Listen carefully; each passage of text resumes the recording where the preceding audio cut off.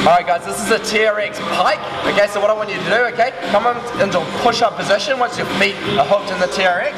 Okay, so we're like a plank, squeeze the glutes, and all we're doing is we're folding from the hip. Okay, so our upper body stays straight, our legs stay straight. Okay, so hips shoot up to the ceiling as much as possible. Alright, and then you control your weight down. Okay, hips shoot up to the ceiling, and you control the weight down, okay? You will find that you will need to hunch over during this movement, which is absolutely fine a little bit, because we are using body weight, so it is quite safe. Okay, so we're just using that and making sure our hips are shooting to the ceiling, keeping that core nice and tight when we're doing it. That, guys, is the TRX Pike.